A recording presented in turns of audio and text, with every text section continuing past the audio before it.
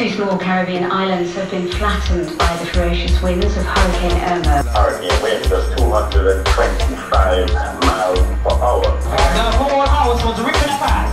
I start praying. Officials say the French and Dutch territory of St. Martin has been reduced to rubble. Total devastation.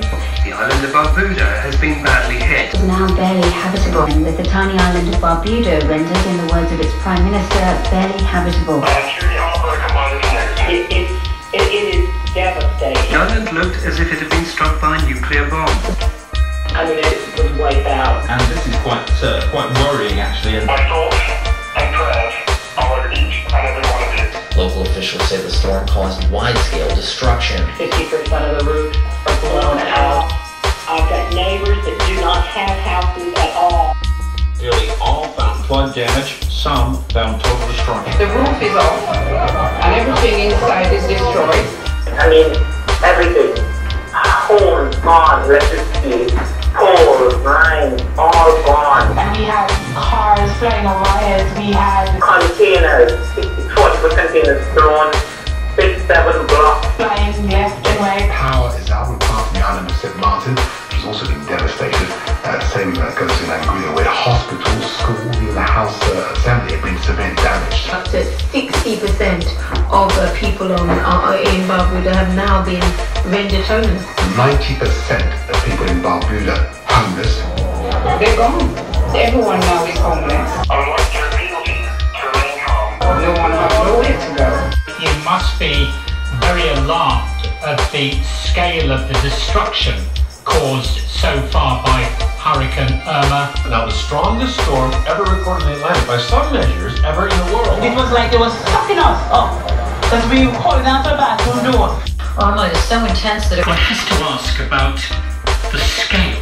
right, and I think it's no joke. We've seen over 185 miles an hour for longer than any other storm anywhere ever on the planet. It's just been crazy. Irma is now the strongest hurricane to ever plow into the Leeward Islands. The authorities in the French island territory of St. Martin say it's been reduced to rubble.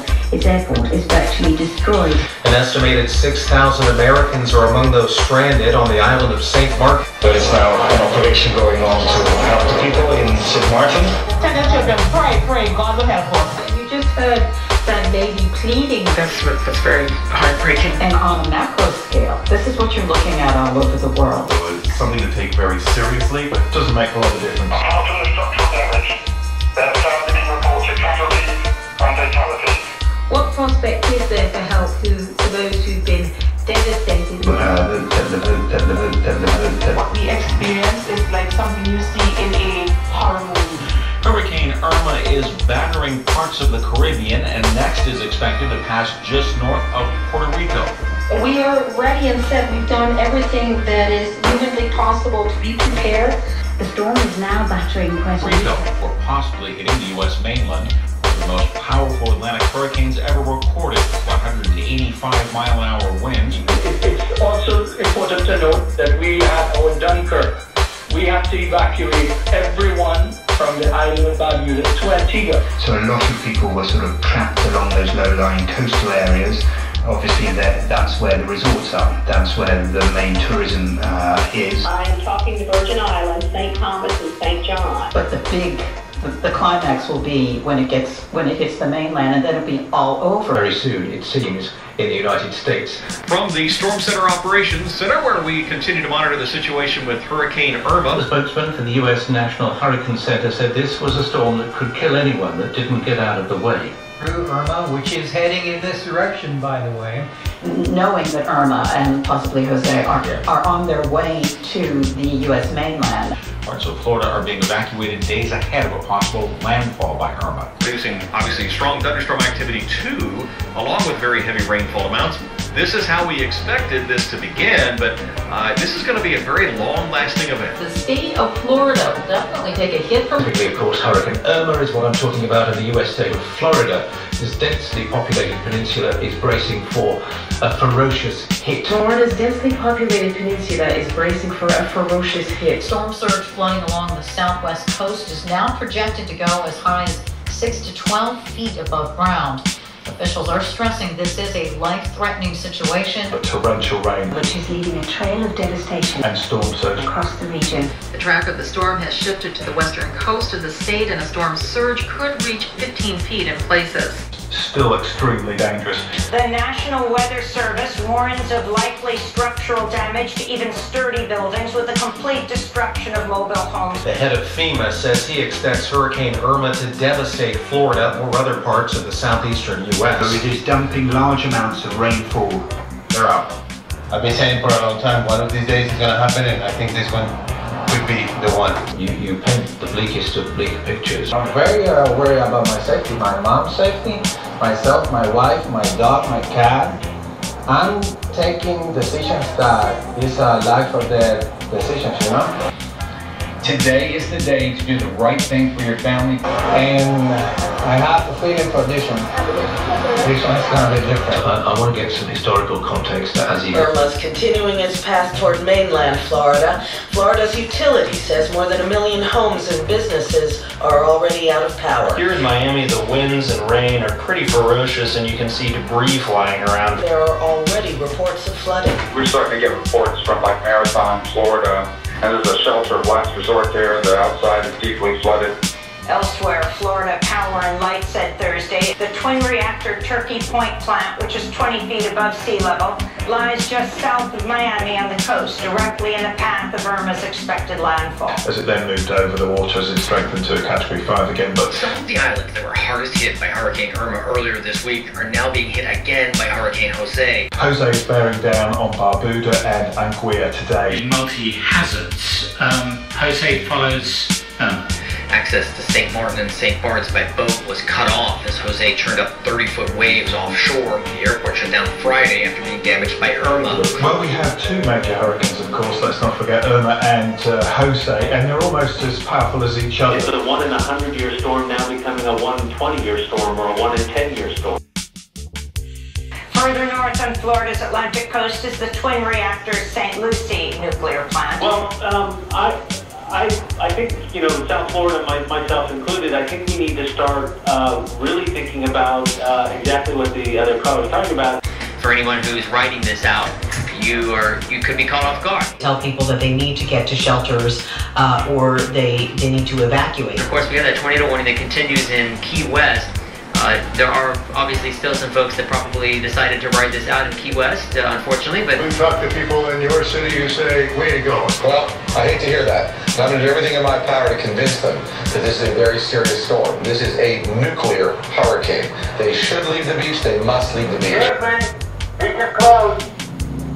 Get me on the beach. Most people are just like peacefully going on with their lives, but some people who are very sensitive are sort of getting ready for like war situation.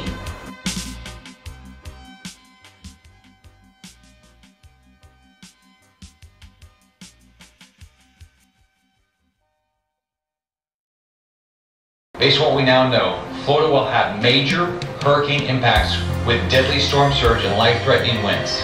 And look at the size of this storm. It is wider than our entire state and could cause major life-threatening impacts from coast to coast. all of that and a lot more after the news. The authorities in the U.S. state of Florida have now told residents throughout southern Florida to head for safety, Warning residents in the southern part of the state to leave now. along with those living further inland in poorer quality housing. That includes those in the southern half of the state, as well as those living inland in substandard housing. People in the southeast are under evacuation orders as Hurricane Irma is expected to make landfall in Florida tomorrow. Residents have been told to leave the most vulnerable areas, While they still can, Florida Keys and Miami Beach, but the evacuation order may expand. as Hurricane Irma, a Category 4 storm with maximum sustained winds of 150 miles an hour, is on a course. Everyone should prepare to evacuate. I'm a dad and I'm a grandpa. Please go. Tens of thousands of people are on the move in Florida. More than 500,000 people have been ordered to leave their homes in Florida before Hurricane Irma hits the U.S. state on Sunday. More than 500,000 people in South Florida are under mandatory evacuation orders. A historic evacuation.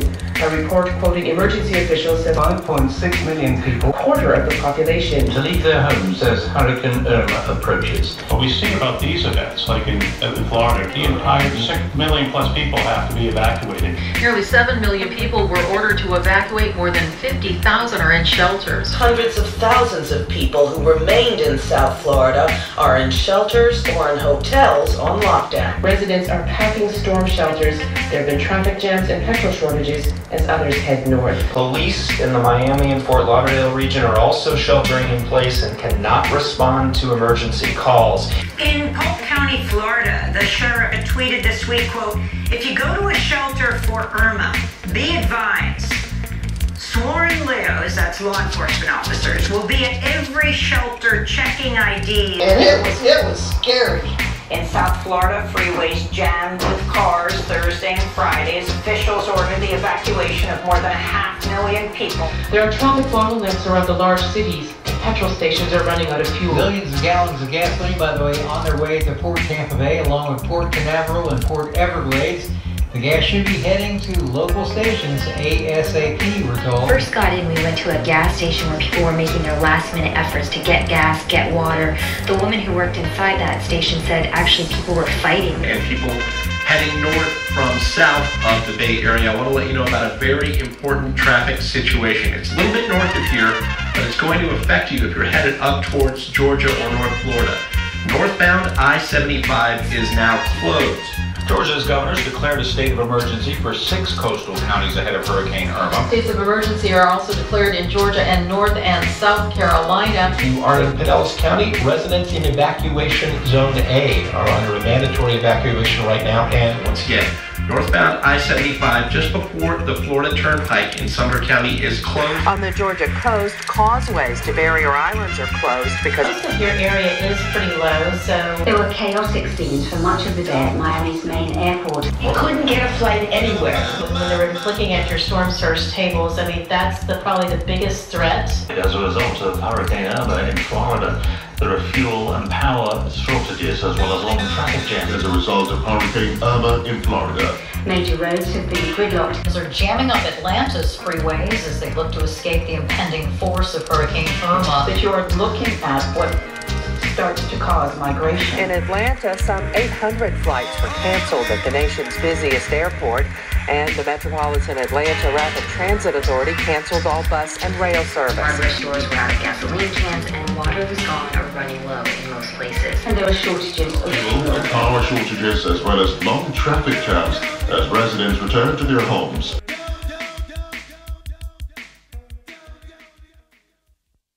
And they were trapped. So, the government is doing what they can to provide the right information to the right people to say. The president's been monitoring the storm 24/7. And the people of South Florida, the people of the entire state should know we are with you. By basically trying to cover up what they can about of the oil lobby, and as the path has shifted, evacuations now have been called all along the Gulf Coast of Florida, all the way up to Tampa Bay, so it's a very significant number of people. That's where people have to get out of the way. And are you living in an evacuation zone? Yes, we live just right on the beach, the first block, so direct ocean view. Well, you might be getting a direct view of a hurricane. If there will be anything to see, I will see it. And why aren't you leaving? I will not leave this time. Martial law will not keep me out of my house again. I'm right with God. God wants me. He knows where I'm at, and he's more than welcome to take me. But I will not be kept off my property again. They're not going anywhere. We're probably safer in our little concrete bunkers. But that they're saying if there's floods and things afterwards, they won't be able to come rescue you necessarily. We have a kayak. We do. A blow-up kayak. It's perfect. Well, at some point we're leaving, and the next day we're staying. And I said, well, the heck with it. So we decided to stay because Miami police officers and firefighters are evacuating. Irma's forecasted shift to the west now has caused a good deal of confusion for evacuations. Miami had largely emptied out. Some of the residents fleeing South Florida are leaving their pets behind. Tens of thousands are in shelters as the storm prepares to move near Florida's west coast. kind of coming on a path, as you said, along the western coast of Florida. And Hurricane Irma is moving over the Florida Keys and has shifted further west, now threatening to hit St. Petersburg head-on. The hurricane is expected to cause storm surges on the west coast as high as 15 feet. And then it's going to come up the coast. It'll be going through communities like Naples, Fort Myers, all day tomorrow until late in the evening. If that storm stays offshore, as it's expected to do now at this point, it's supposed to give glinting blows to Naples and Fort Myers before heading right into Tampa. They're talking about a 10 to 15-foot storm surge along much of southwest Florida. So that's from the area from Naples all the way up to Fort Myers and beyond, which is going to, a lot of those areas are going to be inundated. And over the past day, we've been seeing evacuees from the Fort Myers and Naples area to the west come over here now, seeking refuge in shelters. So I'm very happy. But Orlando residents weren't taking things so lightly. In a large parking lot, people scraped the last of over 200 tons of sand into bags. There's more than 40 shelters open. A bunch of them are full here. In tweets and on TV, they're warning people this is serious. I was just sitting there waiting, looking at my chart. And I'm thinking, here it comes, here it comes.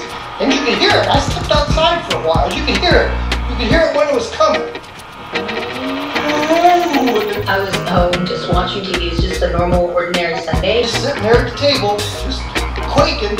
And suddenly, like, you know, dust would roll, and everything would just roar. This news breakout was like appearing on all channels. I was just watching a movie, and they were alerting everyone that You're not the prosecutors, you're probably going to lose. So I knew it was coming. So I sat at the table and praying, saying, oh, come on, you know, let's get through this, And it got down by Wauchula and Arcadia, and it started really picking up here, and it was just howling, and it was coming in big gusts. And when it got down to around Bartow, it's at Bartow, and then it came up here, right here. The eye of the hurricane came right over Polk County, howling around here. It never wobbled, it just came straight right up to here. And that's when it really it was howling. And I was here during all of it. So we just packed everything up and left. But I guess the one major thing to learn from this whole thing is, like, my twin sister and I were almost 33 years old, and we've lived in Florida our whole lives, and we've never seen anything like this. And it's just crazy that we never are prepared enough. During and even after the storm, the message from emergency management officials is simple. Yeah, the effects of this storm and the impacts are not sustained right now. They're coming in waves, so it's important to remember that. just in case, like, we would have to, you know, leave. And people are like sort of packing some kind of war pack. So people are very shocked about what was happening. What we're really seeing is that things we were hoping to be around for 60, 80 years may not be around. The tropical storm which hit Florida as Hurricane Irma continues to push inland, bringing torrential rain to the states of Georgia and South Carolina. Even as Georgia's governor urges more than 500,000 residents to evacuate. And I can tell you, I've had calls from Senator, of course, the governor, and others, but also out-of-state calls from Texas, colleagues of mine in Congress, Ohio, other places. Everybody's focused on this storm. There was Harvey, and now here's Irma. Now, coming off the back of that, another hurricane. And adding to worries in the already ravaged Caribbean islands, forecasters say Jose has now strengthened. Following Hurricane Irma, storm surge inundated Jacksonville on Florida's Atlantic coast. Early video from Naples shows widespread flooding. The National Weather Service reported a 7-foot rise in just 90 minutes. In Miami, Irma's storm surge brought neck-deep floodwaters to the city's Brickell financial district. Meanwhile, forecasters warned Hurricane Katia could strengthen in the warm waters of the western Gulf of Mexico into a major hurricane before it makes landfall in the Mexican state of Veracruz, south of flood-ravaged Texas, which is still reeling from mass flooding after Harvey's landfall less than 2 weeks ago. This could be really dangerous. So what we have are these disturbances that come off the coast of Africa. They're called easterly waves. These disturbances come off Africa. They start to develop a sort of a circulation. Thunderstorms start to embed. They get over warm water, and it's moving slowly across this warm water. And there's more and more thunderstorms, and they just sort of have this positive feedback where as the thunderstorms become more intense, that forces more evaporation from the ocean to fuel the thunderstorms, and they just keep spinning up and spinning up. And this one, because it had a long time to cross the Atlantic, and it was over very, very warm water, and there was very little wind shear to shear the storm off, and the atmosphere was very moist, there wasn't any dry air, so this storm really took off. What that means in practice is that emergency planners in society have to understand multi-hazard, if you like. We have a lot of mayhem in the North American continent. Wildfires, nor'easters here in the Northeast, earthquake. A magnitude 8.1 quake that hit Mexico overnight occurred within a seismic hotspot in the Pacific, where one tectonic plate dives under another. The earthquake was the strongest to hit the region in more than 100 years. The strongest storms are going to be stronger. Is the months ahead, not just the next couple of weeks where we're trying to sustain relief, but the recovery that's going to be years and years. In the aftermath of Irma, electricity, running water, and communications have been knocked out. A lot of fallen trees. There are roofs off in every direction. Branches in the streets. People are being stopped at checkpoints. There's looting. Which, it is kind of troubling. Security forces would be increased from 2,000 to 3,000 to reinstate order after looting and chaos. So in a sense, the reason it's not surprising that one loses communication in those areas. It's often the case that that's also an indication of major problems. It's such a low-lying area there, right smack dab in the middle of the Florida Straits. And what that brings is what we call storm surge. So that means we have bigger increased risks of flooding from rainfall, freshwater flooding, and you saw... Just like a heavy downpour, it'll get ankle or more deep. I live on Lake Parker. This water of wall that can be just as devastating to property and lives as the wind is. Harvey was causing intensive flooding, not much from the coastal flooding as much as from the rainfall. And so one would expect there is a correlation that cities that are poorer are less prepared and able to put resources to deal with disasters. So how do you design your infrastructure? How do you design where you're going to build homes and where people are going to live, so that when a big storm comes through... I'm really not that worried. Okay, first of all, what a spectacular view. Right. So I can see all the way down to downtown Miami, right, and all the islands of Miami Beach with the very fancy houses. And it's a stunning view. But management has informed residents that water is indeed getting into the building. They went through the PA and said the police had to come down to the lobby because the lobby is starting to take on water, and from the wind pressure and the water, getting in through under the door. And also that some people on the east side of the building are taking on water also into their apartments. Your home is unlivable, now you gotta find somewhere else to live in. But I have electricity and I also have Wi-Fi. Right. So a lot of people are hungry for news, and there's a lot of fake news about Irma there. Things like Irma's a Category 6, or it's headed directly toward Houston. There are sharks swimming in the freeway. There was quite a bit on Facebook and social media, yes. How do people know, what's real? What sources do you recommend? Well, again, the most trusted source that really anyone has is... A storm is going to come along every so often, and we're going to have to rebuild, and that just is what it is. To try to find a way to make money. We're talking about $15 billion in emergency relief funds just to get people scratching their heads, especially when the bill comes due. That makes it a real-life threat. Sometimes many people believe it's the biggest threat. Homeowners don't want to know that with too much precision, if it leads to higher insurance rates. Yes, and by the way, they're well aware that the money that they are funneling towards Houston is just a down payment. We have concerns that the Red Cross funds don't always go directly to who should get it. We also have concerns that in some countries, some people feel that depending on the party in power, the Red Cross support might only go to party supporters and not to people who are not in that party. The governments, the former colonial powers and whatever, either have to put their money into rebuilding these places, or to expect that these citizens, outlying citizens, are going to start making their move across waters. And saying, well, maybe, yes, here we go, you got a problem. And it also is this sort of cascading failures that can happen when you lose essentially, when you have flooding that takes out wastewater treatment facilities and disrupts pipelines and refineries and so forth. These are key assets. And it is expected that it will take about 4 months for the entire country, which is 100 miles long but 35 miles wide, to be able to reboot. And so if people don't have like a Richard Branson or something to come in and help do this, what's going to happen to those folk? They're going to have to move someplace else. Well, there's a lot of uncertainty, so they're accounting the cost of Hurricane Irma. Not only of the hurricane, but also the earthquake. And that's not just local.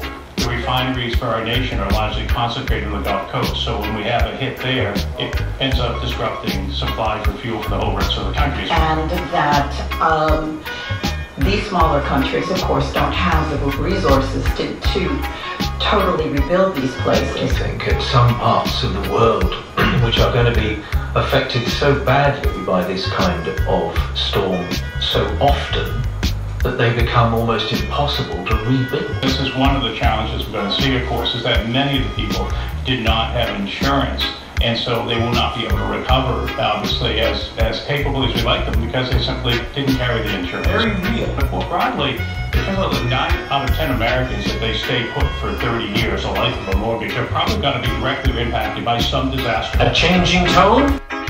It's just the opposite. We can't afford not to make these investments, particularly over time. But the other point that one also has to think about is effectively is the resources. So in a sense, the international community is focused on the Caribbean because of it being the hurricane season and the propensity for particular types of events. However, one would also say that certain states have strong colonial links, and some of them are overseas territories. And of course, because of that, there's a responsibility for certain states not just to play a role because they are protected as part of being overseas territories, but also Commonwealth and dependency links means that one needs champions in the international community with resources who can not just commit themselves, but also do it in a physical way with the resources as well. People just saying, no, it's weather. I was going to ask you, can you talk a little bit more about the timing? Eddie, can you specify a little bit more about the timing? Maybe you can't. I don't know. Well, they're pretty good on the tracking on Irma. Are we going to drown? In order to avoid meltdowns, both plants must maintain constant power to ensure the cooling off of nuclear fuel rods in their reactors, as well as highly radioactive spent fuel rods kept in storage pools. 100% of the electrical lines will have to be replaced. The potable water apparatus will have to be built from scratch. This latest state of emergency comes as the residents of Texas and Louisiana are just beginning to pick up the pieces. You've probably seen photos, as I have, over the past few weeks. I have seen images that really just look horrendous out of there. After the destruction wrought by Hurricane Harvey. Angry islanders left without food, water, or electricity have been critical of their government's handling of the storm. We're French. I don't know what that's going to mean, but we wish the best of luck to you. St. Martin was one hard-hit island in the Caribbean. Officials say many homes are destroyed. Water and power are also out to much of the island. Everything out of work. We're facing now. We have to get our medical people into Barbuda to ensure that the health issues are dealt with. Gotcha. You have some dead animals, a lot of water. You're going to have a lot of mosquitoes breeding. As a matter of fact, they've already started. And just to emphasize, police stations, fire stations, damaged, roofs gone, the council hall, bakeries, fishing vessels, the few hotels in Barbuda all suffered significant structural damage or destroyed. Right. 95% of the buildings on the island have been damaged. The police station has suffered roof damage. Its airport almost entirely destroyed. So has our courthouse. The country's housing stock has been damaged. So has our prison. Some of them totally demolished. And so just in terms of essential services alone, we are clearly in a losing position. Before the hurricane force winds began, The roof had already gone from our premises and we had to go for shelter. Barbuda showed a desolate flooded landscape. Anyway, up to 12 feet above sea level. I've never seen it. Nothing like this. Shorn of trees and littered with debris. My whole house caved in. It was 7 of us, and all we had to do was to pray and call for help. Winds of over 200 kilometers an hour swept over the island not once but twice. That's a couple of big hits. People are trying to get folks off the island. Troops from Holland are being sent to the former Dutch colony of St. Martin. The Dutch Ministry of Defense says the troops will also help restore order. Pentagon has deployed 6 U.S. Navy ships to the Caribbean to support response efforts. Britain and France are also sending warships and military aircraft. DAR has been working on an evacuation schedule out of Crown Bay where owners of boats that were not heard in, say, Puerto Rico are bringing their boats and taking women and children to Puerto Rico.